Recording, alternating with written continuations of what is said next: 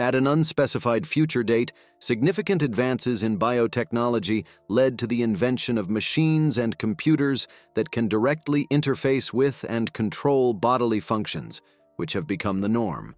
Simultaneously, humankind itself has experienced several biological changes of indeterminate origin. Most significant among these changes is the disappearance of physical pain and infectious disease for an overwhelming majority, allowing for surgery to be safely performed on conscious people in ordinary settings. But other humans experience more radical alterations to their physiology. One of them, an 8-year-old boy named Brecken, displays the innate ability to consume and digest plastics as food. Convinced that he is inhuman, Brecken's mother smothers him with a pillow, leaving his corpse to be found by her ex-husband, Lang. Saul Tenser and Caprice are a world-renowned performance artist couple.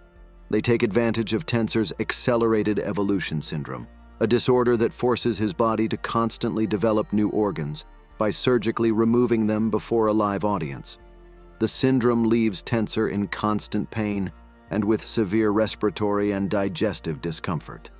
He is consequently reliant on several specialized biomechanical devices, including a bed, a machine through which Caprice performs surgery on him, and a chair that twitches and rotates as it assists him with eating. Tenser and Caprice meet with bureaucrats in charge of the National Organ Registry, a governmental office designed to uphold the state's restrictions on human evolution by cataloging and storing newly evolved organs. One of the bureaucrats, the nervy Timlin, becomes captivated by Tenser's artistic goals. At a successful show of Tenser's, she tells him that surgery is the new sex, a sentiment that Tenser and many other characters appear to embrace as repetitive cutting seems to be replacing traditional sex and masturbation as the preferred means of sexual gratification. A governmental police unit seeks to use Tenser to infiltrate a group of radical evolutionists. Without telling Caprice, Tenser meets a series of contacts through other biological performance art shows that lead him to the evolutionist cell.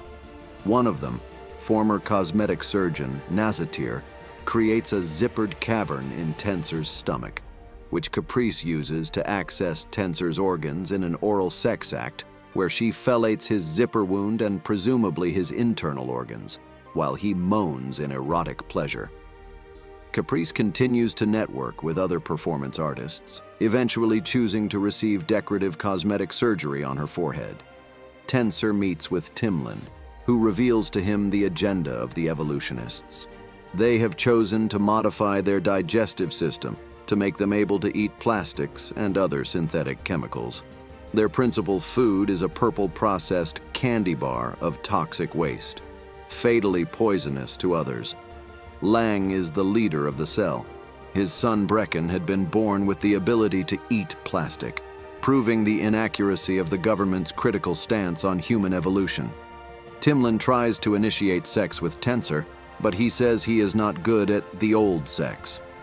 Tenser is eventually approached by Lang, who wants Tenser and Caprice to reveal the cell's anti-government agenda through a public autopsy of Brecken that will highlight his evolved digestive system. After some deliberation, Tenser agrees. With Timlin, Lang, and many others watching, Tenser performs the autopsy, but it is revealed that Brecken's natural organ system has been surgically replaced. Lang flees the show in tears. Outside, he is approached by two agents who supposedly work for the corporation that manufactures Tenser's biomedical machines. Mimicking their earlier killing of Nasatir, they assassinate Lang by driving power drills into his head. Tenser's connection within the police unit admits that Timlin replaced Brecken's organs to keep the deviation in human evolution secret from the public. Saddened by Brecken and Lang's deaths, Tenser informs the police that he will no longer serve them, approvingly mentioning the cell's beliefs on evolution. Tenser struggles to eat in his chair. He asks Caprice to give him a bar of plastic. As Caprice records him, he eats it, looks into Caprice's camera, and sheds a tear. His mouth twitches into a smile as the chair finally quiets. The end.